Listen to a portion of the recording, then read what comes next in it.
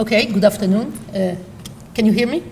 So I have to warn you ahead of time, and those who didn't understand, this is going to be a more of an experimental type of talk. So, I apologize. I don't think I'm going to have any illustration of equations or any other ways to attract more computational people. But still, I'm going to talk about our recent work, and we are still working on motor control. We still didn't see the light and move to decision making.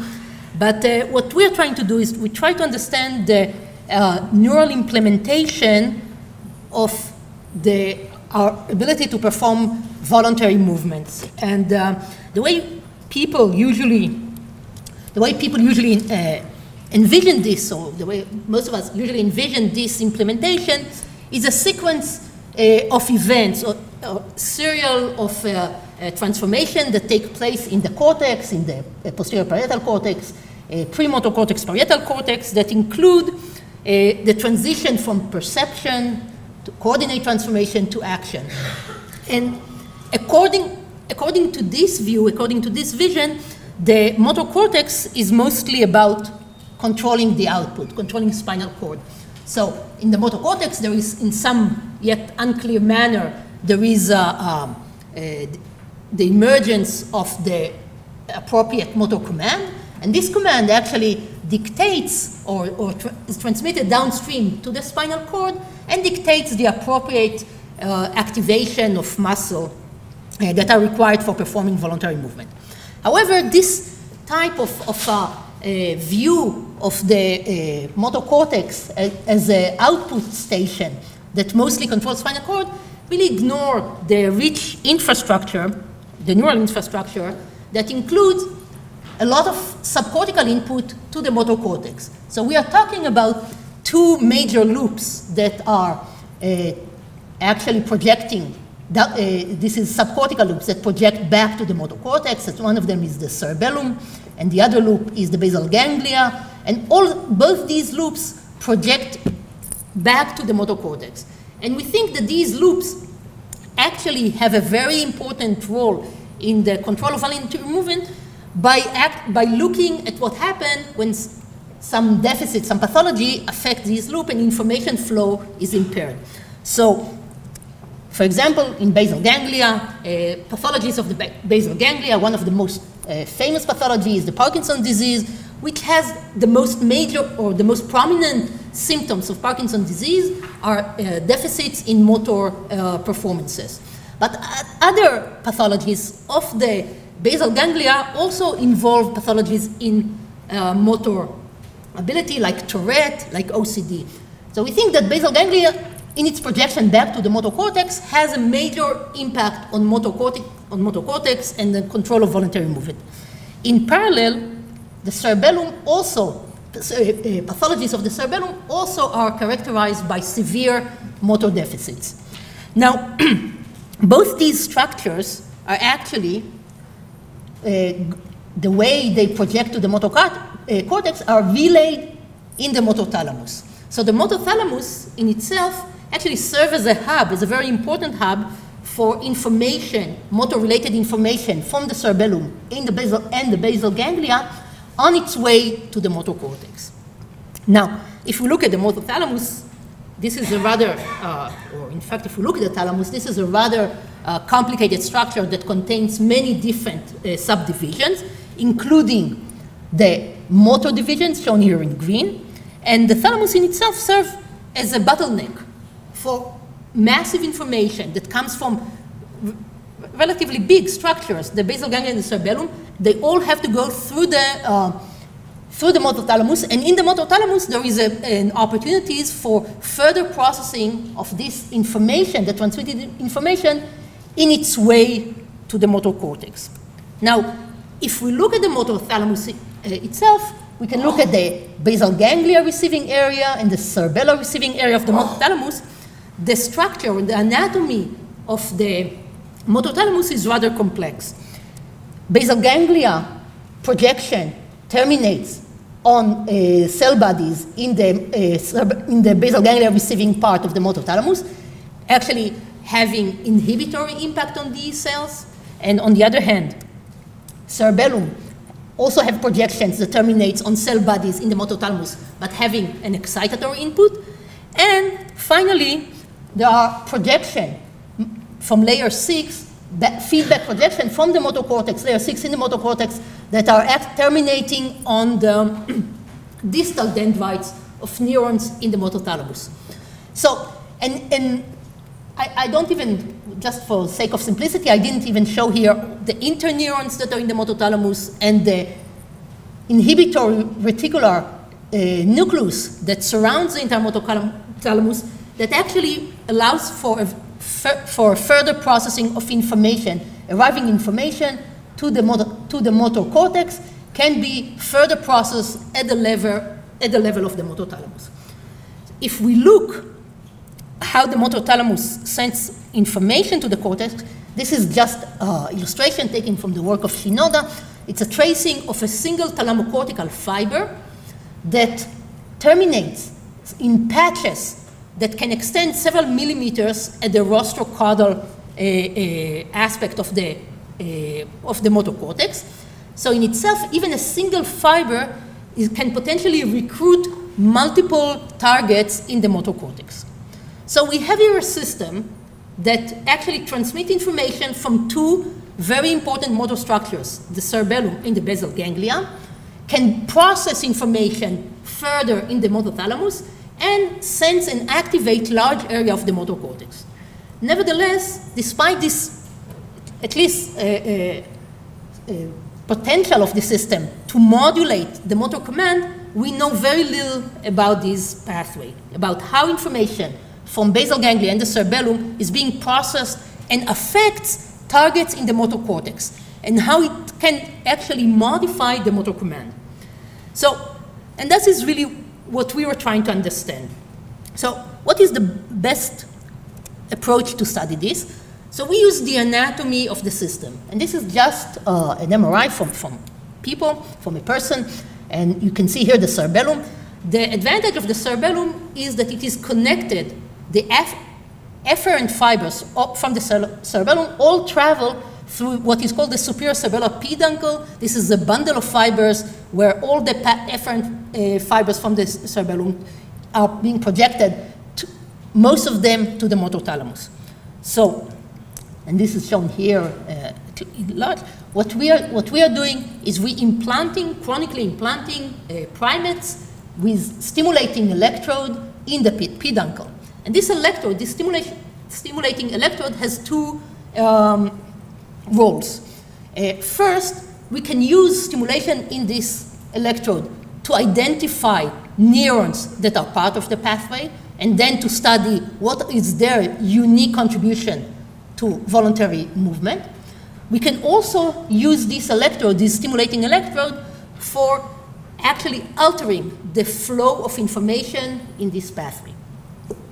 So to do so, what we did is we trained primates. This is work that was done by Oren, Efrat, and Rea, that they trained 3 monkeys to perform voluntary delayed response paradigm. The monkey was actually just generating torque at the wrist, so it's a single joint, and he received a cue that told him this is going to be the target that you will have to attend very soon. There was a delay period, and then the monkey had to generate the appropriate, or to produce the appropriate torque that will shift the cursor from the center target to the peripheral target. At the same time, in these monkeys, we also implanted them with chronic electrode in the superior cerebellar peduncle, and we recorded activity in motor thalamus and from multiple areas, multiple sites in the motor cortex, and use this electrode for stimulation and activating the pathway. So the first question was what is the projection pattern of the Cerebellar-Thalamo-Cortical pathway in the motor cortex? And this is just with stimulating the peduncle, information flows from the thalamus through the thalamus and we record from the motor cortex. This is just examples of single unit recording, several traces, and if we repeat this stimulation enough times, about 200 times in each site, we see that, in fact, single pulse stimulation, so a very, very brief stimulation in the peduncle, produce a very robust response in the motor cortex. And the characteristics of this response is early excitation followed by a prolonged inhibitory phase and then period of re-excitation. So we actually mapped these projections. We found here, this is just mapping across the cortical depth.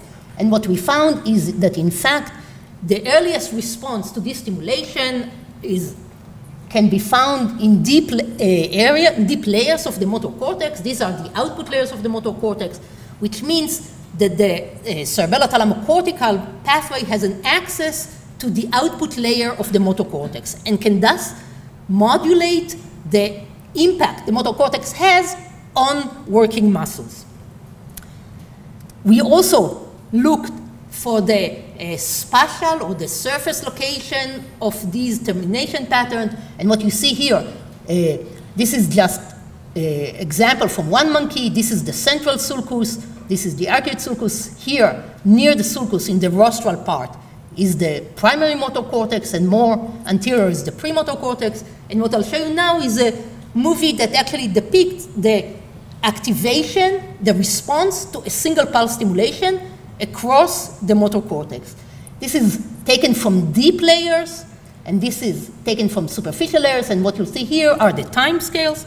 And red means excitation, and blue means inhibition. And what you can see here is that in response to a single pulse stimulation, there was a brief excitation in M1 that was followed by a very long phase of inhibition in M1 that persisted for several tenths of milliseconds. And in fact, the wave of excitation traveled from M1 to premotor, but there was the later phase of re-excitation traveled on the other direction. So that the inhibition or the excitation started earlier in primary motor cortex, but the inhibition was longer in motor cortex, which can actually control the travel or the direction of this traveling wave.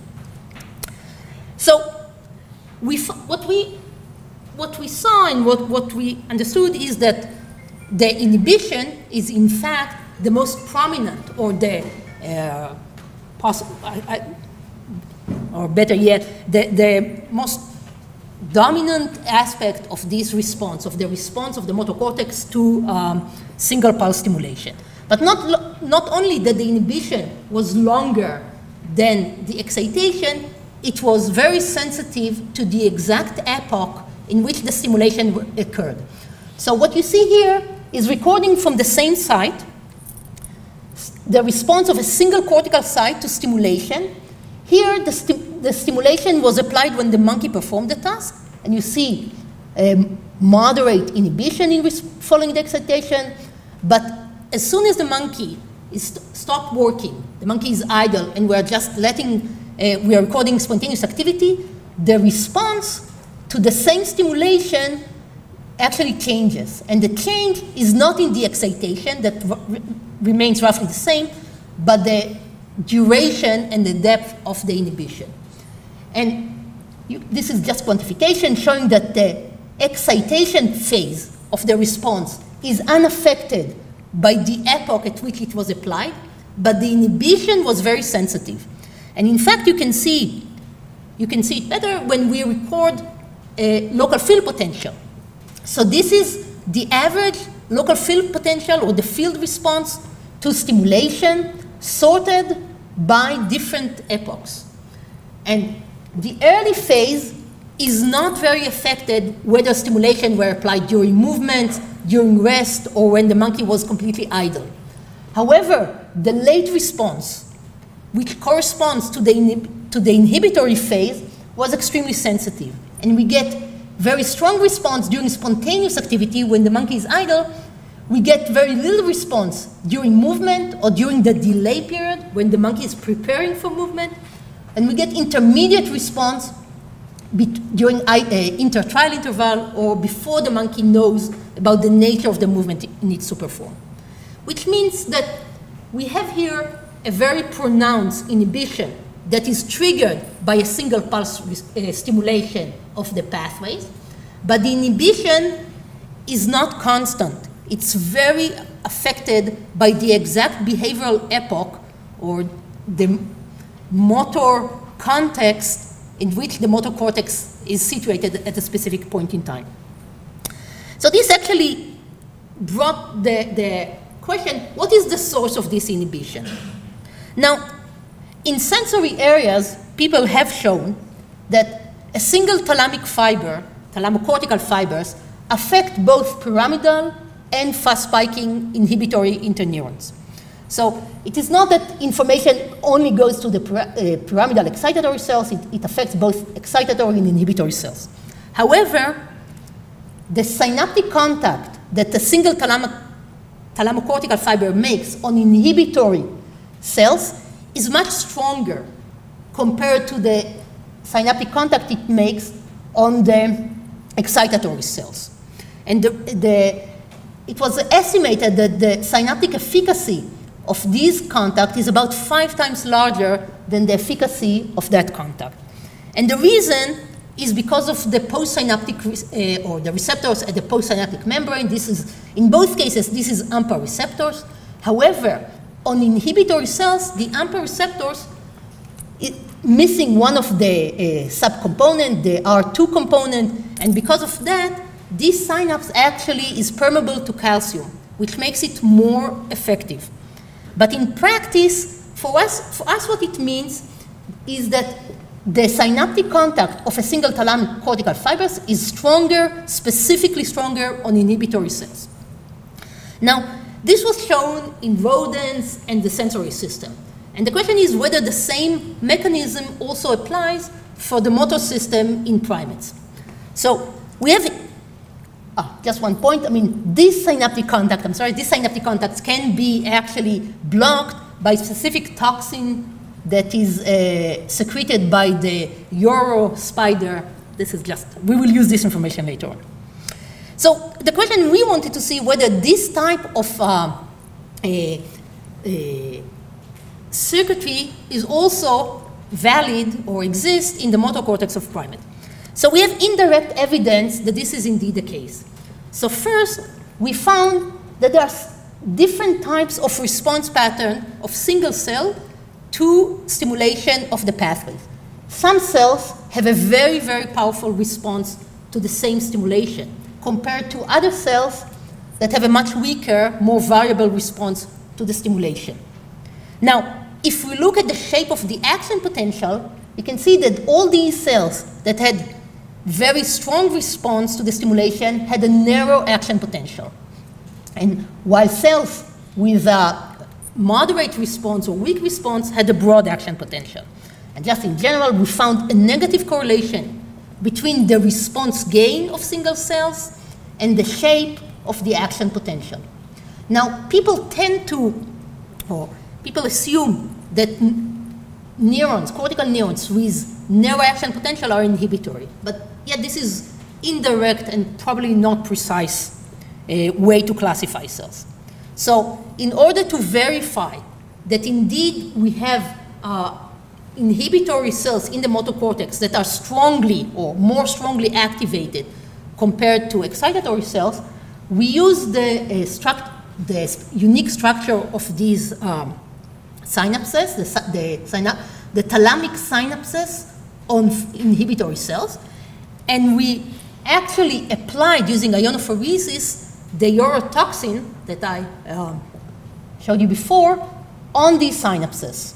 And what we found is that indeed, if we have broad cells and narrow cells, both of them responding to the SCP stimulation, to the activation of the pathways, once we inject the toxin, only the response of the narrow cells is abolished, while the response to the same stimulation of the broad cells is in fact remains intact, and in some cases it actually becomes larger. After we stop the injection, we wait a little bit, and the response returns back to baseline. So this suggests that indeed the inhibitory or the narrow cells that responded to the SCP stimulation with neuroaction potential are indeed inhibitory cells, while the cells with broad action potential that responded to this stimulation are in fact excitatory cells. Okay, so it means, or our conclusion was that indeed the same structure of feed-forward inhibition that was shown in rodents also applies for the motor cortex in primates. That is that a thalamo-cortical axon that projects to the motor cortex affect both interneurons, inhibitory interneurons, and pyramidal cells, but the efficacy of this synaptic contact is much stronger. And this actually brings out the question, why do we need this type of arrangement? If we want to transmit information, why to have the same fiber affect both inhibitory and excitatory cells? Why not just to transmit information via activation of excitatory cells? So in sensory areas, it was suggested that this arrangement of feed-forward inhibition, of excitation and inhibition that are actually very tightly coupled makes cortical neurons, and in this example, this is cells in the auditory cortex, make them very sensitive to transient activation or to transient flow of information in the pathways. So what we kind of used this as a sort of a working hypothesis and tested what are the functional implications of the input information flow from the cerebellum via the thalamus to the motor cortex on the activity of cells in the primary motor cortex during movement. And we not only just used the broad term cells, we looked for the activity of identified neurons. So what we did is we looked at neurons that were recorded simultaneously. And in this case, and you can see here in green and orange dots, these are examples of two cells that were recorded simultaneously, that both of them were actually responsive to the stimulation. That means that both of them integrated information from the cerebellum. And then we looked at the activity of these cells now when the monkey performed the task. And what you see here is just a raster plot of these cells, the way they are they fire around movement onset at time 0, and the trials are sorted according to the direction of movement. And we found that if we look around movement onset, these two specific cells, this example, the cells have a positive covariation of rate. What is called the noise correlation of these two cells was positive. When this cell fired above average, also this cell fired above average, and so on and so on. So there was a trial-to-trial covariation of rate. Then we compute what is the noise, the average noise correlation across pairs of identified cells. And we found, and this is shown here, that when two cells are both excited by the pathway, both of them are integrating information from the thalamus, they tend to have a positive noise correlation or covariation of rate just around movement onset. This is just the z-score. And when we take cells that were either both inhibited by the pathway, or one of them was excited and one of them was inhibited, the two cells actually had a negative noise correlation. This suggests that in fact the thalamo-cortical input is sufficiently strong in order to synchronize cells, motor cortical cells, in a transient manner around movement onset. The other finding that we found about the unique properties of cells that integrate this thalamic input is the timing of action. So again, these are two cells recorded simultaneously. One of them shown here around movement onset. The blue cell actually had a narrow action potential, and that is the presumed inhibitory cells, while the red cell had a broad action potential, that means presumably an excitatory cells. What we found is that in this example, the task-related activity of the inhibitory cells preceded the activity of the excitatory cells. And on average, when we look at identified cells, okay, so we don't have that many, but across identified cells, cells with narrow action potential, presumably inhibitory cells, their task-related activity started earlier compared to the excitatory cells. Okay? So we suggest that, in fact, the thalamic volley that projects to the, or arrives to the motor cortex around movement onset actually synchronizes cells or receiving cells in the motor cortex at movement onset, and actually dictates a rather peculiar timing of events where inhibitory cells are actually a bit earlier or starts firing a bit earlier than excitatory cells. Now the question is, of course, whether at all the task-related activity of the motor thalamus can support this type of impact on the motor cortex. And to do so, what we did is we actually recorded in the motor thalamus simultaneously and the motor cortex. And this is an example of motor. It's very kind of peculiar here. I mean, stand here and not to see what I'm showing. But this is an example of a cell, single unit from the motor thalamus. This is an example of a motor cortical cells, and you can see that the motor thalamic activity precedes the cortical activity a little bit. And if we average it, this is just a PSTH of these, superposition of the two PSTHs of these cells. And again, if you look at the average, the thalamic task-related activity starts before motor cortical activity, and even kind of, in addition, what we found is that thalamic input actually can act to synchronize motor cortical input. Here what you see is the correlation between cortical cells triggered on the stimulation time. And you can see that there is an onset, or there is an epoch of synchronized activity due to the stimulation. But even if we trigger cortical synchrony on thalamic firing, as shown here, we can see that there is enhancement. The thalamic input to the motor cortex enhances motor cortical synchrony, especially for sites with matching somatotopic arrangement. That is, areas, proximal sites or in the motor thalamus will synchronize mostly proximal sites in the motor cortex. And proximal distal, I'm talking about hand-related areas. So what I showed you is that the cerebellar-Thalamo-Cortical pathway actually provides a signal to the motor cortex that both synchronizes activity, but also generate excitation-inhibition impact. Now, how much of what is actually the causal role of the motor thalamus in the observed motor behavior and motor cortical activity? In order to do so, what we wanted to do is to block the flow of information in the pathway.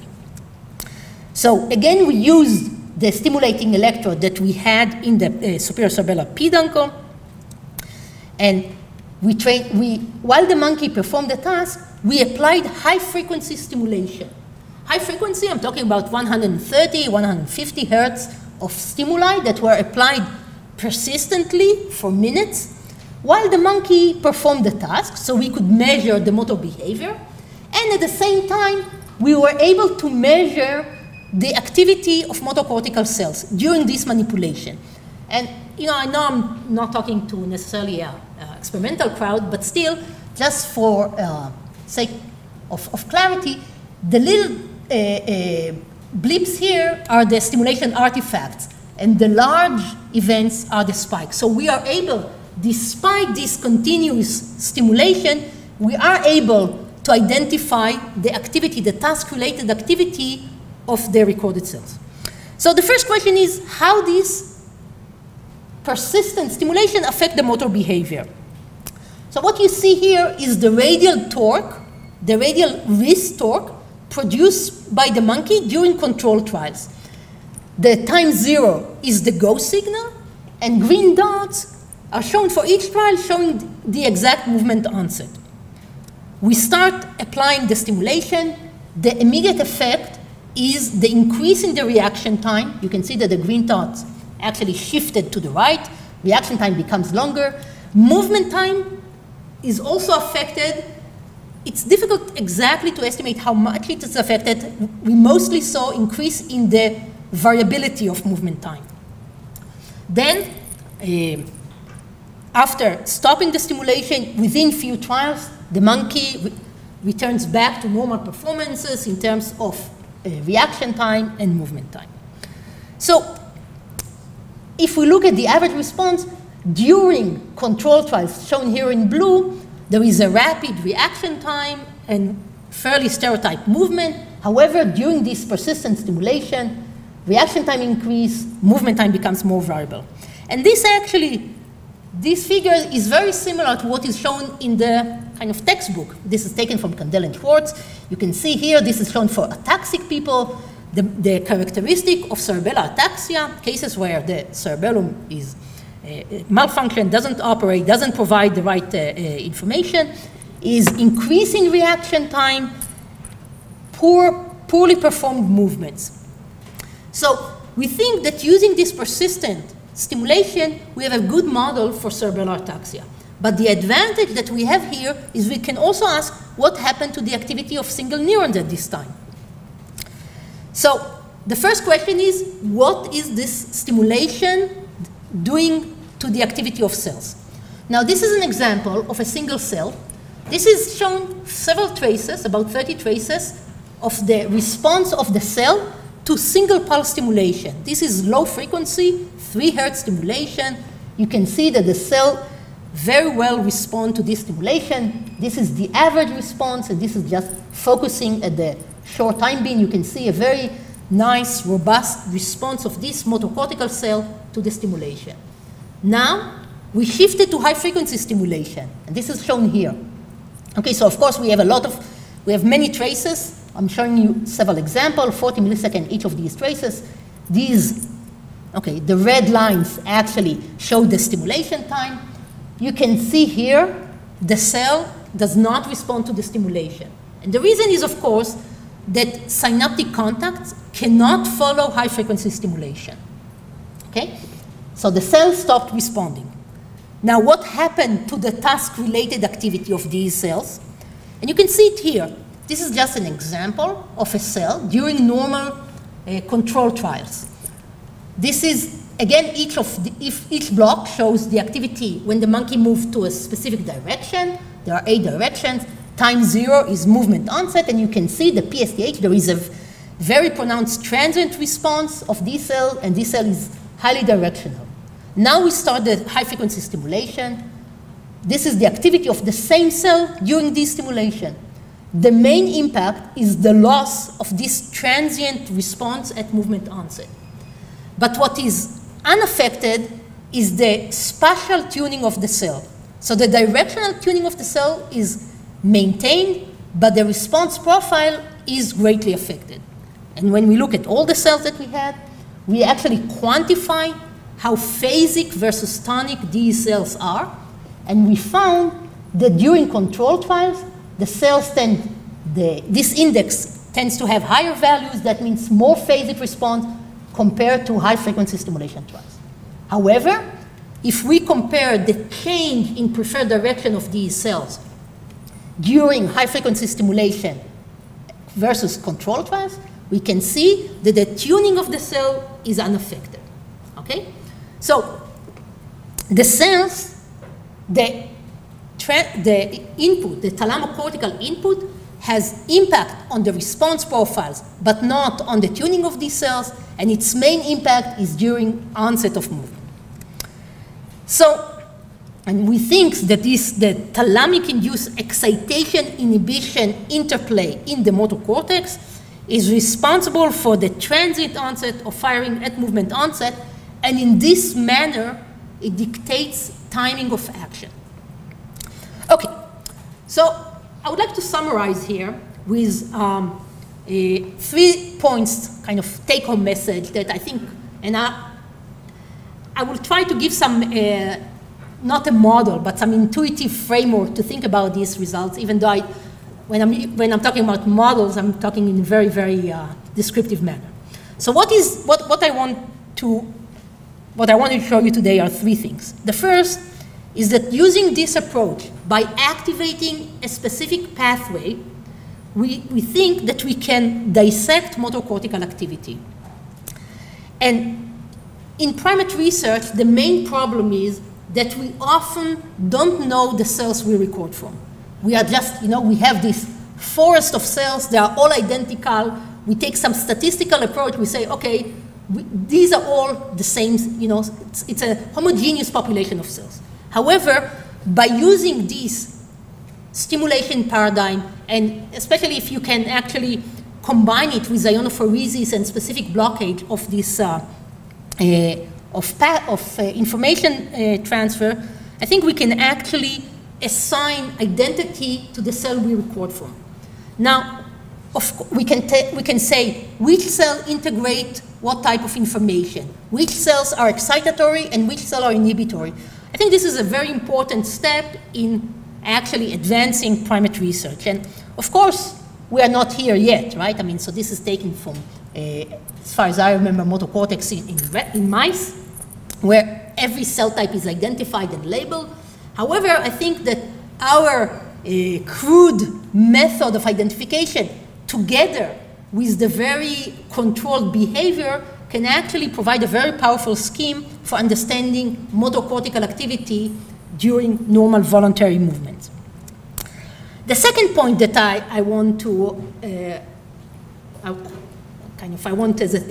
you to take from this talk is that actually this thalamo-cortical induced excitation-inhibition interplay dictates motor timing, and it's in a manner that is not necessarily explicit. And what do I mean by that?